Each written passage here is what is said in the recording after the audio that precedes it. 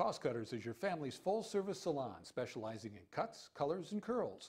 Visit any one of our professional stylists today and get the look you want for less.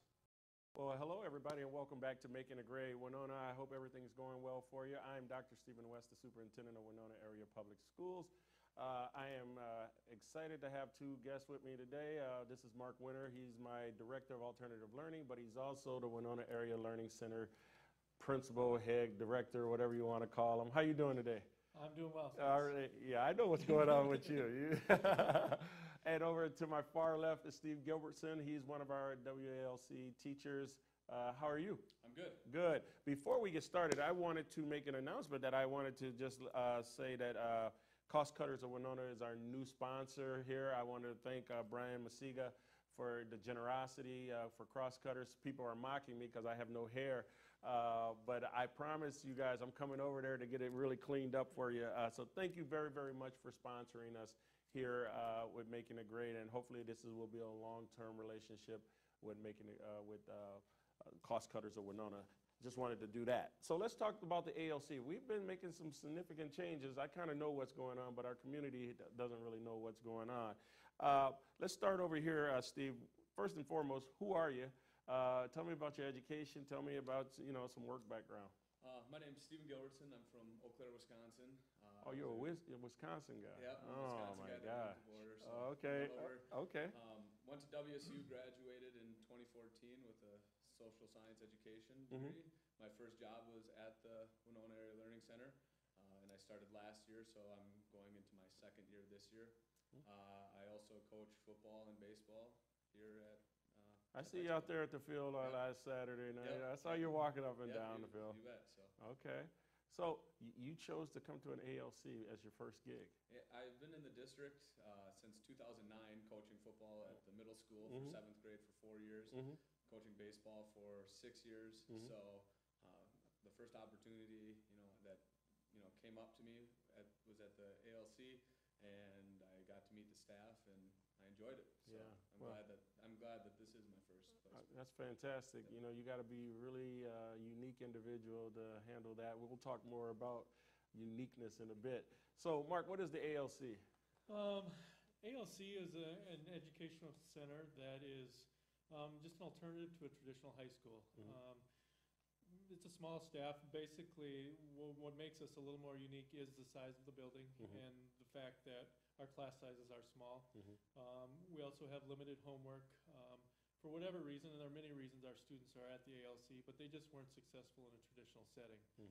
So we offer the opportunity for them to still get their high school diploma. They still get a Winona Senior High School diploma when they graduate. They still take the same courses, but it's in a little different structure and just a different setting from their traditional high school.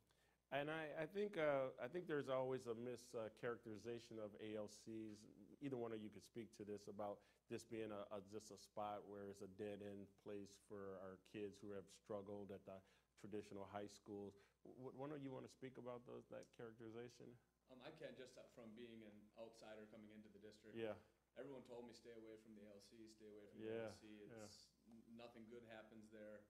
It's trouble. It's hard work. If you get in the high school, stay in the high school. And I got the job, and I was fully expecting that, and all of a sudden it's like, well, there's nothing wrong here. Yeah. It's kids that are trying to have an education, and it just didn't work at the high school. So, like Mark said, better class size, smaller class sizes, more one-on-one work. It allows the student to, work on their credits, but maybe at a slower pace and more one-on-one. So it allows them to do it a little differently. But one of the biggest pieces that I am proud of is the staff itself. You must have a flexibility, and that goes to the uniqueness of the staff to do this type of work. It sometimes can be a tough job because for whatever reasons our kids have chosen to be at the ALC. And so the staff has to also be able to be really flexible, to be understanding, a lot more understanding than I would say in a more traditional setting. It's no disrespect to my teachers in a traditional setting. It just means there's something uniquely different with a staff member at an ALC. Would you agree? Oh, absolutely. And our staff has really been great. Yep. This is my 5th or 6th year at the ALC, and we've had some struggles, and we have days that are struggles, but but we all realize that our kids are coming in with Yeah. many issues and many problems, but Yeah. every day is a new day. So, you know, if they struggle one day, they come in the next, and we start over and That's just, right. just continue on. So, but I can't say enough about the staff because Yeah. the building wouldn't be the way it is right now without a great staff. So one of the ways that we have evolved the ALC is on a new initiative that we're looking at. And so I know school people don't like the word initiative. I hate the word, so, but let's talk about this new initiative, this new idea of project-based learning. Steve, you want to chat about that a little bit? Yeah, Mark brought to the table, you know, last year, Yeah. it just wasn't working. Mhm. We were a smaller high school, pretty much, you know, and the word alternative was not being used at our Absolutely. school. And so he brought the idea of project-based learning to us, and we brought in, you know, information. We brought in a person to teach us project-based learning. And what it does is it simply, we put the onus of education on the students, and we guide them throughout. So we give them a question, and we give them a framework, and they fill in the framework with what they feel is going to get them to that result of the question. Absolutely, absolutely. So why the shift, man? You know, the ALC, it's not that it wasn't successful, because the way we were doing it still was successful for some students. But the way we were delivering instruction was pretty much one-to-one, here's your work, and you kind of work independently. It had been that way really probably since it was open, you know, 20-some years ago. And we were just seeing that we weren't reaching all kids. The kids weren't really engaged. Attendance was really dropping. And we just really saw that what we were doing wasn't being as effective as it could be. So we looked at options. We tried several things. We didn't know for sure what would be the best. But last fall, the staff was very open to trying some new things. We did a couple pilots with project-based learning, not knowing necessarily what exactly we were doing. And we really saw a difference in student engagement. We really saw them starting to get excited about what we were doing our projects in. And once we saw that, we thought this is the way we do need to go. And then we looked into some further staff development, and you know, actually did it over Valentine's Day. Our staff was very dedicated. Amazing. And came in, Yeah. you know, on a Sunday, Yeah. on Valentine's Day. Every one of them were there. And you know, we got some great training, and from that point on, we've been working to the point of implementation this fall, and we're continually to grow and learn, but we're starting to make some real progress. So Steve, what do you see a quarter way through all of this? I see a difference. I really do. Is it perfect? Not yet. Right. Okay, because we're learning right along with the students, and we Absolutely. don't know exactly, you know, when things are going to happen, what's going to happen. But this year, I already see our students, and you'll listen to a couple, you know, testimonies later about they're going out in the community, and I'm seeing them engage with the community for the first time. The community before would maybe not even know we exist, what we are. And we've sent kids to other buildings in the district. We've sent them to Woodlawn Cemetery. We've sent them to the nursing home to help. You know, and all of a sudden they're like, "Well, where are you from?" And, "Well, we're from the ALC." "Well, isn't that where bad kids go?" "Well, no. You know, we're just misunderstood. You know, at this point." And so I'm seeing them go out and actively engage in their learning. Not to mention, we just got over our presentations, and last year I had to force them up and drag them up, and they'd still just walk out of the classroom. And all of a sudden this year, every single person presented. And so it's getting better. You know, we're not happy yet, but you know, we got to keep on building off this momentum. See, I think that's part of the fault of education, in the sense that we think just because we implement something that it has to be perfect. That's not reality. That's not real.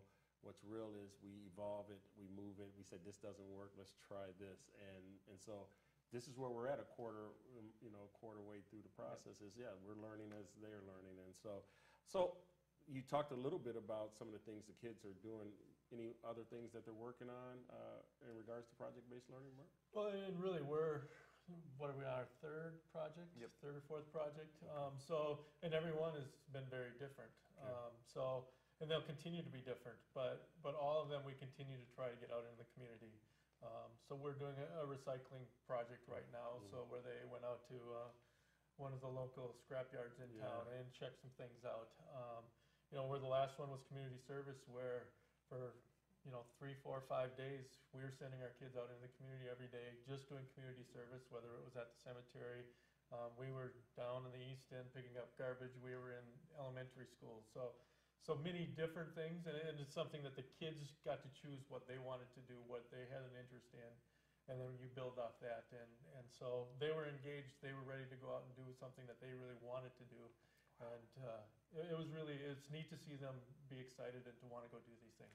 Well, I saw a couple of the young ladies from the ALC at the middle school, and I happened to be walking over. They happened to be there, and I said, "What are you guys doing over here?" They said, "Hey, we're just doing some work here for project-based learning." I was like, "What?" Oh, okay, that was exciting. So I have to tell you, it's I only have a couple minutes here with this first segment, but to watch the evolution of the ALC, that these kids are at different places. When I first got here 2 years and some change, it was a different building. It was a different feel to it. And now to walk into that building, to go into classrooms, it's not perfect. Nothing ever is. But to have kids engaged in their learning, to have kids get out to the community where community members see not just a traditional kid, but a kid that's an alternative kid. And they're not bad kids. No. There are different reasons for them being in this spot. Any thoughts about that? Yeah, and just about the last community service project, a student came back and said, "Wow, I feel really good about what I just did. I've never felt this before." Wow. Because they've never, done something for someone else. Wow. It's always like, what can I do? And so we finally put them out there, and we have, those young ladies that went to the middle school and elementary school, they got to learn what it was like to be the leader of the classroom, not just sitting in the classroom. They led a lesson, they helped the kids, and they saw what we go through every single day. Yeah. So they're learning, multiple professions, and they don't even realize it. They're just going in there and helping.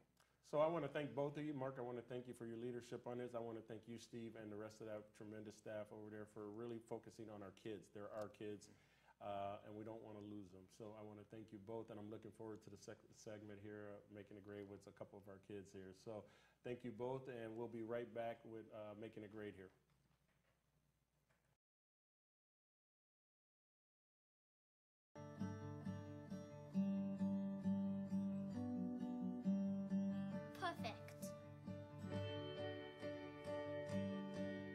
Perfect. Perfect. Getting the right look at the right price Perfect. is always in style at Cost Cutters. Located in the professional building in the Winona Mall, 507-454-6030.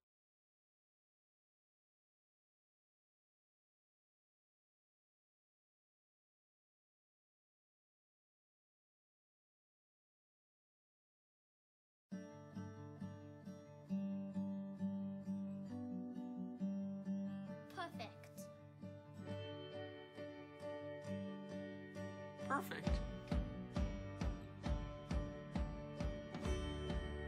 Perfect. Getting the right look at the right price Perfect. is always in style at Cost Cutters. Located in the professional building in the Winona Mall, 507-454-6030. HBC GigaWorld is fiber optic, which means there's more capacity for more devices. With HBC GigaWorld, your broadband experience gives you unsurpassed capacity, allowing multiple users in your home to surf, shop, game, and stream all at the same time, with no buffering or lag. HBC GigaWorld, with more bandwidth and reliability than any other provider, giving you the best speed and capacity for your GigaHome experience. Visit hbci.com to learn more.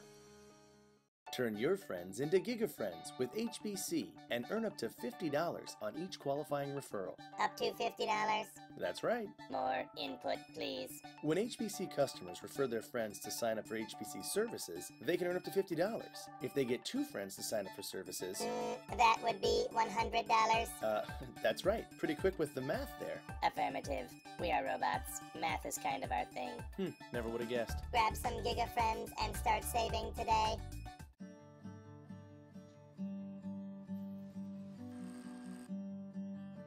Perfect. Perfect. Perfect. Getting the right look at the right price. Perfect. Is always in style. At at Cost Cutters. Located in the professional building in the Winona Mall, 507-454-6030. Cost Cutters is your family's full-service salon specializing in cuts, colors, and curls. Visit any one of our professional stylists today and get the look you want for less. Well, welcome back, everybody, to Making a Grade. I'm your host, Dr. Stephen West, Superintendent of Winona Area Public Schools. Again, as I said before we get started with the kids here, first of all, welcome both of you. I wanted to again thank our new sponsor, Cost Cutters of Winona. I want to thank Brian Masiga for really believing in us and what we're trying to do here in Winona Area Public Schools around making a grade. All right, guys, welcome to my immediate left. I have Jack Benson. How are you? Oh, I'm pretty good. What grade you in, Jack? I'm in 12th grade. You're a senior. Yeah. Okay, so. And to my far left here is Tristan Henry. How are you? I'm very good. Doing very well. What grade are you in? I am also in 12th. Okay, so we got two seniors here, so we're getting close to the end for you two. Yeah. Are you excited about all that? Yeah. All right, so let's start it. I got a chance to talk with Mr. Winter. I got a chance to talk to Mr. Gilbertson earlier in the segment. I wanted to just talk about how long have you been in ALC? 2.5 years, close to that. 2.5 years? How about yourself? This is actually my first year. Very first year. Where were you at before that? I was doing online. Oh, at Houston? Is that the Houston School District or what school district? No, I was going through K through 12. Okay. So this is your first time at the ALC, first year, and this is year 2.5 for you. Yeah. All right, so let's talk about the new school year. What are you seeing, and what are you feeling at the ALC? It's a lot different than the previous years. All in all, I think the student outlook is way more positive in total. I think everyone is happier to be doing more hands-on stuff than just worksheets. Wow. So I'm seeing a lot more like student interaction. Student engagement. About yourself, you feeling pretty good? Oh yeah, I feel great about it. What about yourself? You're new here, so tell us what I am. Feeling. I think it's pretty unique project or system. I think it's not only fun for just the students, but the teachers also to go on, trips and learn about it. Yep. And I think I can recall the information better than I would normally do by just sitting on a desk and reading about it. I agree with that. Lots of changes happen. You've been there for when I first got there. Lots of changes. Lots of the culture feels just different with just kids and staff. So, how do you think this project-based learning stuff helps you as you move forward, as you leave our system here, hopefully at the end of this year, whatever? Are you planning on being at the end in June, or? Yeah, hopefully. Okay, how about yourself? I have this year and a half of another. And a half of another one. Okay, and that's the beauty of the ALC, having flexibility to say, okay, I'm going to take my time to get through the process here. Okay, so how do you think that's going to help you when it's time to cross the stage and walk across? I think it's definitely giving me more skills than I would have gotten just reading the paper because in the last project we were just helping out people in the community, and it gave us, I'm not particularly great with talking to people, but You're doing a good job. Thank you. Yeah. It really opened me up to being able to talk to a wider audience during the project. You hear that, Winona? Look at that. That is absolutely amazing. So you feel like that's changed in you, that you're more comfortable talking to people. What about yourself, Tristan? How do you think it's going to help you move forward and like all of this kind of project-based learning, getting out there? Well, it gives me a bit more of a hands-on experience because I learn better with more hands-on than reading in a book. So I think that's a big step towards the future for me. Okay, so I wanted to, before I go on with some of the rest of these questions, I wanted to talk about how you got to the ALC, because you both, I assume, were in a traditional high school before, or maybe not. Online, were you online most of your career? I was online for about 4 to 5 years. 4 to 5 years. Yep. So you've been there at the online high school for that time. Yep. How about you? I went from Cotter to the high school to Riverway to online school to the ALC. So you've been all over the place. Yeah. All right. So tell me about that. I mean, so you were at Cotter, you were at Ridgeway or Riverway? Riverway. Riverway, and you were at all of these different places. How did you get to the ALC, and what did you see about the ALC that you thought, yep, this is what I need to be? In my school life, I kind of just shut down. I kind of gave up on school. Right. And going to the ALC, because none of the other schools are a good fit for me, but going to the ALC, being able to take my time to do what I wanted to do, and inevitably allowing me to catch up just made me feel better about everything that I was doing. So it's really helped me a lot. Wow, impressive. How about yourself? What made you decide this is the year for you to come to the ALC?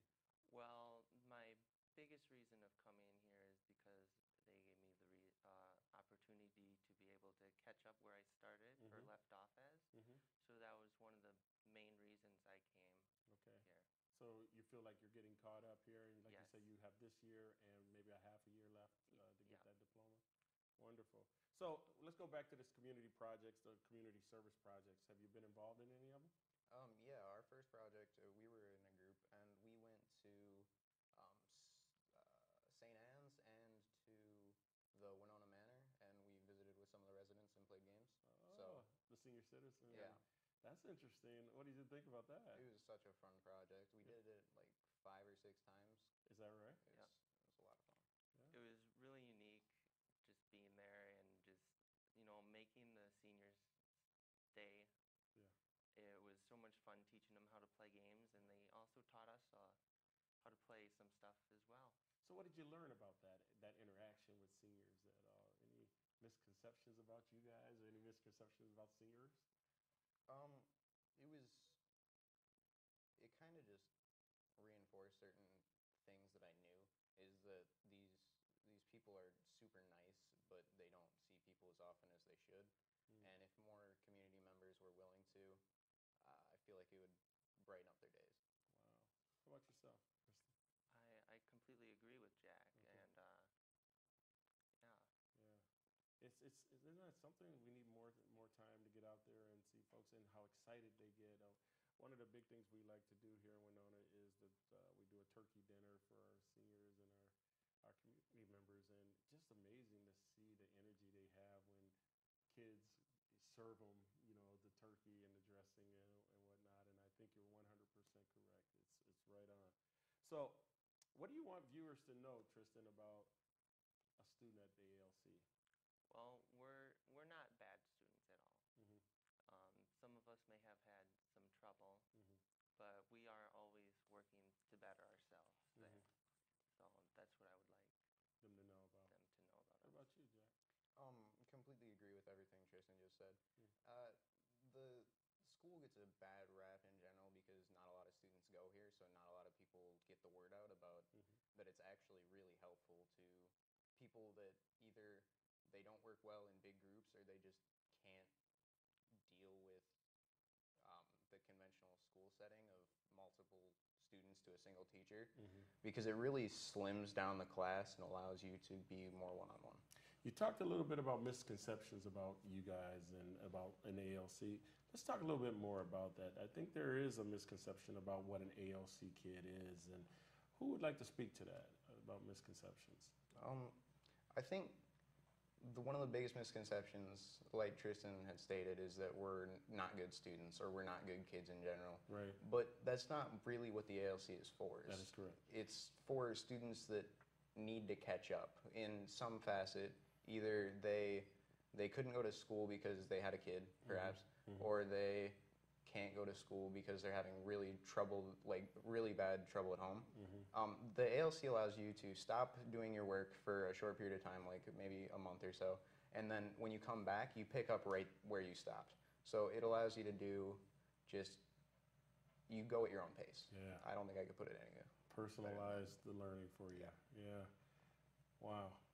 I'm all emotional about it. It's true. All what both of you are saying is really true. And since I've been here, one of the things I've really wanted folks to know is the ALC is truly a part of Winona area public schools. The feeling I get, not just here in Winona, but around the state of Minnesota, is sometimes the ALC and the kids are kind of left over on the side, and you just are there. You're kind of in Siberia somewhere. And I don't believe that one bit. The goal for us is to personalize your learning, but to inevitably walk across the stage and feel like you're independent enough to be able to do some things for our community in the future. And so hearing you folks, both of you talk about that, it makes me feel good. I am getting kind of emotional. I mean, it's awesome. So obviously we have the project-based learning, but what other things are we doing to make a difference so that our ALC students are being viewed in a different way? Any other things going on? We're just, I would say that the biggest aspect of it is the project-based learning. Yeah. I don't think there's much else to say because it does so much. Right. Some groups were going out and picking up garbage, and they got stopped on the street and told that people loved what they were doing, and it was great that they were helping the community. Other than that, I just think it's such a great thing. I don't know if there's much else that could overshadow it. So one of the things I am thinking about is we also now have night school going on there. So there's something for kids who might want to try a different approach that way. Are you guys involved with that at all, or? No, I am not. You're not involved with the night school level? I'm not involved in night school, no, but currently the school does facilitate the Life Skills 101 class. Life Skills 101, yep. Which is a great class. I took that about 2 years ago. Okay. Really helpful. Yeah. It's a fun class. Yeah. So you guys are, we got about 2 minutes left, and normally when I finish, I say, is there one final thing you want to say to Winona and let them know? So let's start on the far left over here, Tristan. Anything you want them to know about Tristan? Anything you want them to know about ALC? Winona is yours. Just don't assume that all students are bad because of the rep the ALC has from just how it got it. I have no idea, but we're not all bad. And like Jack said, most of us there are there to catch up on credits. Exactly. Jack, anything you want Winona to know? Like Tristan said, we're not all bad students. I've been going to the ALC for 2.5 years, like stated, and I've seen such a change and such a growth in not only the students but the teaching base, and it feels good to know that the school is changing and I'm getting to be a part of it. Wow. Well, I want to thank both of you for being here. I know sometimes you get nervous sitting in front of cameras and whatnot, but I love having kids come and speak on the show because it's one thing to have adults and whatnot, but it's another thing to hear voices of kids. And I shouldn't call you kids because you're 18 years, you're 17 or 18 years old, but I want to thank you both for what you're doing for ALC, what you're doing for yourselves. I'm real proud of you both. And community, I just want you to know, if you ever want to get a chance to just see some real beautiful teaching going on and kids really learning, get on over to the ALC. It's not what people perceive it to be. It's an amazing building, and it's an amazing group of kids. So both of you, thank you very, very much. I want to thank you as a community member. Thank you very much. Again, I want to thank Cost Cutters of Winona for your support. I'm just blown away by your sponsorship. Lots of amazing things going on here, and I'm so truly emotional based on what I'm hearing from my kids. Thank you very much, and I look forward to another episode of Making It Great. Have a great night, everybody.